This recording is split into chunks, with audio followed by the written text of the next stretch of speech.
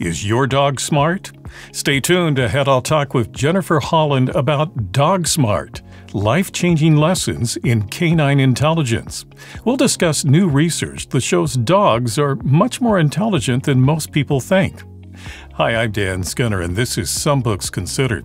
Jennifer S. Holland is a longtime writer for National Geographic, who's contributed to the New York Times, the Washington Post, and NPR.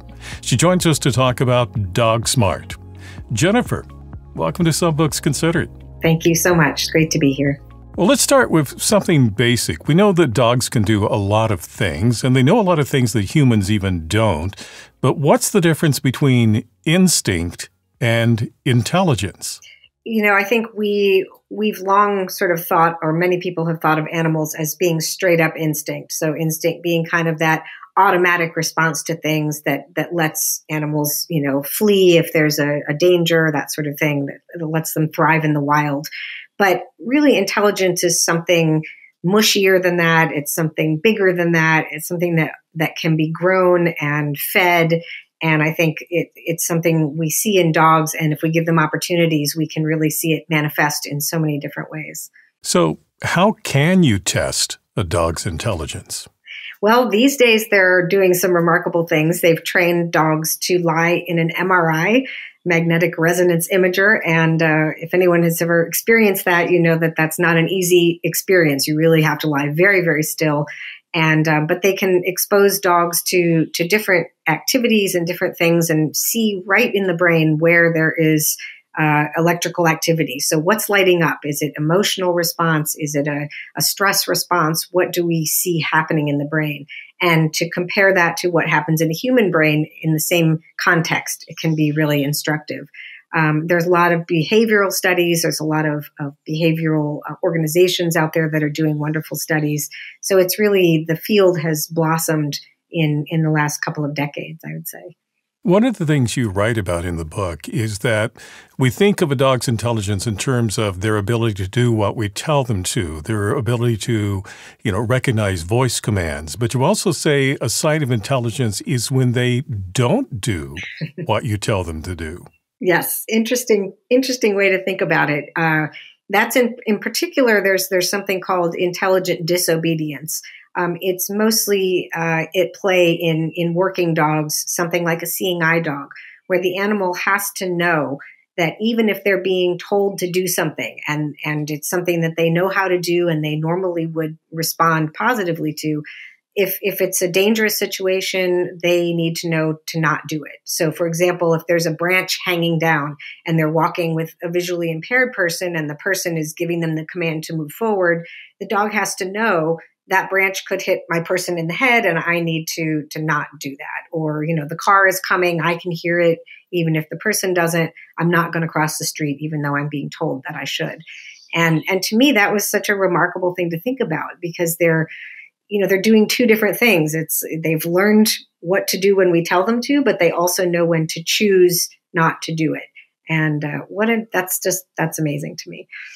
Well, I want to talk about some specific pieces of information you share in the book, but give us an idea of the research that you had to do to put this book together. Yeah, I was really fortunate because it was the beginning of the pandemic when I started working on it. So, of course, I started with a lot of interviews of different experts out there in the world. But my hope was to do field work, because that's what I really do best and what I enjoy. And people were remarkably generous about making that happen. And so I spent time with the seeing eye trainers. I spent time at Lackland Air Force Base with the military dog trainers. I went out with folks who train their dogs for cadaver sniffing, for search and rescue. I was on a sheep farm with a shepherdess and hunting grounds during hunting dog trials. The cadaver work was some of the most interesting, just to see dogs that can sniff out bones that are hundreds of years old, and just the fact that dogs can smell just about anything is a really amazing thing. But I was really spent time all over the country and was just with some wonderful, remarkable people and some incredible dogs. So very fortunate. One of the things that's always amazed me is that there are some dogs can be trained to sense when there's going to be a medical emergency Yes. With their person. And that That just kind of boggles my mind. Yeah, yeah. And in some cases, they don't really know exactly what the dog is responding to. Something like a diabetic, there is a scent component with a high blood sugar or a low blood sugar event. A dog can be trained to sense that. But something like a person with epilepsy, a dog may be able to sense when a seizure is coming quite a bit before it happens. And so there may be different cues that the dog's responding to. It may be scent. It may also be behavioral things that we wouldn't notice and that our tools might not even pick up, but the dog can smell or can sense in some way that this is happening, and can be trained to have a really powerful and useful response to help that person. Incredible stuff. Well, as you were doing your research, what were some of the things that surprised you the most that you really didn't expect to see? I would say, in part just the love that these working dogs have for their work.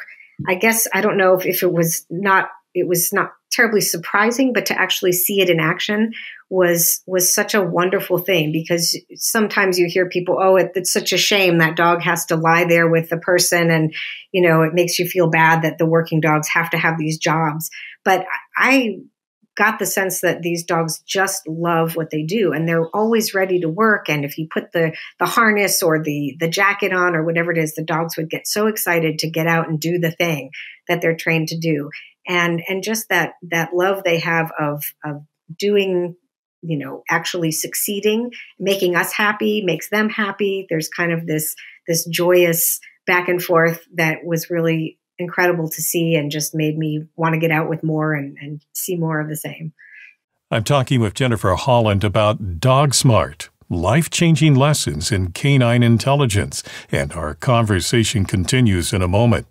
If you're enjoying this discussion, please subscribe, like, and click on the bell so you'll know when I post new interviews.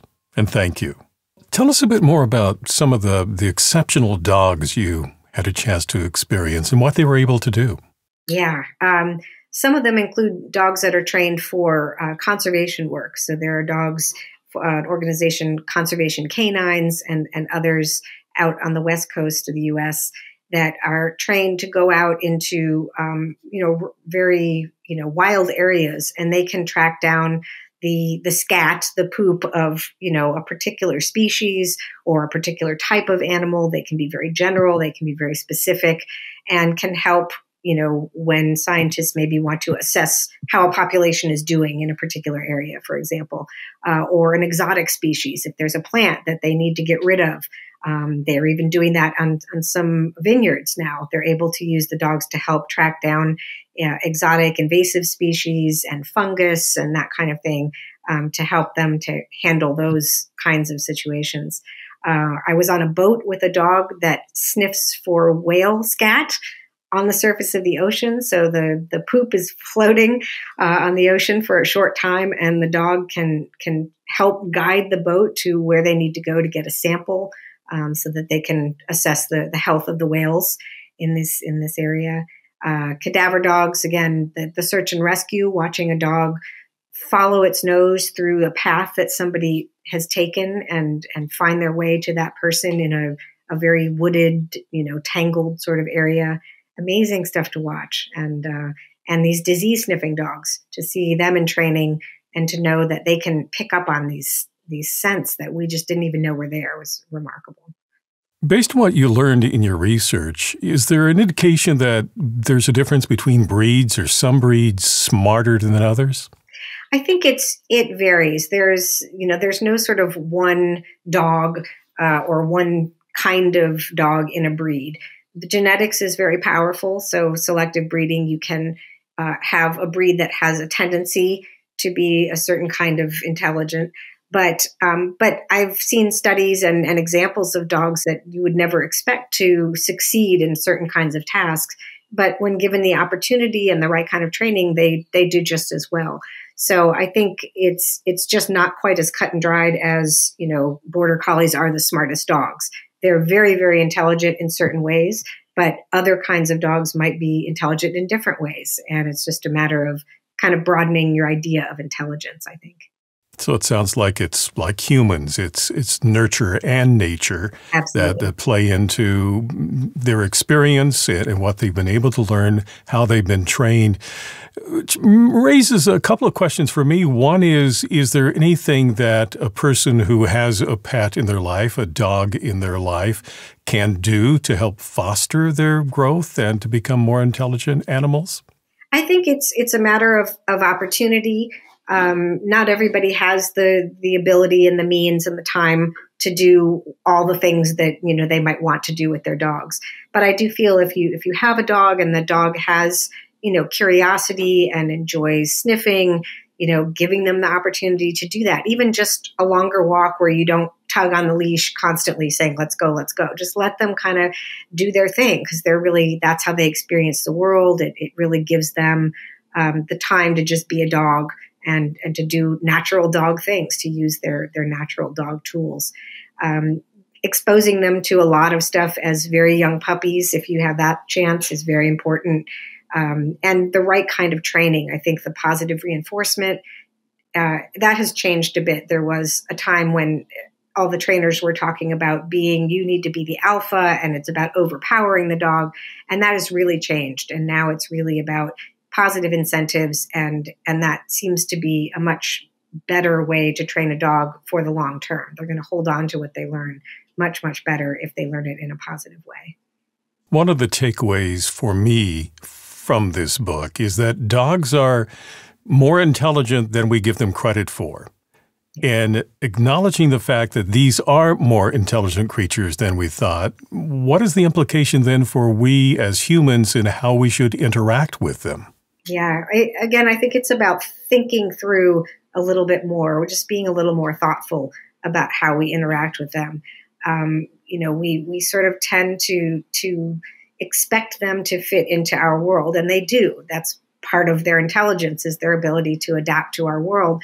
But we take something away from them in doing that. And so I feel the more I've kind of come to see the intelligence, the different kinds of intelligence in my dogs, the more I'm trying to give them something back and to let them to express those kinds of intelligence in their own way, and not be so quick to try to get them to fit into my way of thinking.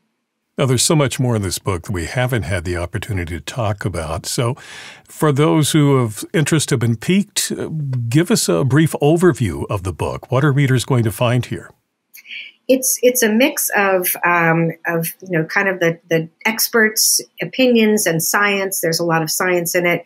Also plenty of field work, so lots of on-the-ground experiences. There's a lot of wonderful personal stories from people who have had amazing experiences with their dog's intelligence, and some personal stuff as well. My own dogs are in there. Some learning and growing that I did throughout my reporting is part of it. And it's kind of a combination of all kinds of thinking about how dogs think and what that means for us and how we relate to them. So in summary, what would you say are the key points or the new appreciation that you hope readers will take from the book about dogs? I think that intelligence is more than one thing, and seeing that and appreciating dogs for what they have naturally, not just for how they are with us. And appreciating that olfactory intelligence, that social intelligence, the remarkable way that they communicate with one another, trying to learn their language better is a really key point, and really understanding a little bit more about what they're trying to say, rather than just making commands and demands of them, I think is a big part of what I wanted to get across. Well, to learn more, the book is Dog Smart: Life-Changing Lessons in Canine Intelligence by Jennifer S. Holland. Jennifer, thank you for talking with me today. Thank you. Appreciate you having me. Now, if you'd like to purchase Dog Smart, I've placed a link for you in the description below. And if you'd like to see more videos about books and their authors on a wide variety of topics, be sure to subscribe, like, and click on the bell to be notified about future programs. I'm Dan Skinner. Thank you for watching this edition of Some Books Considered.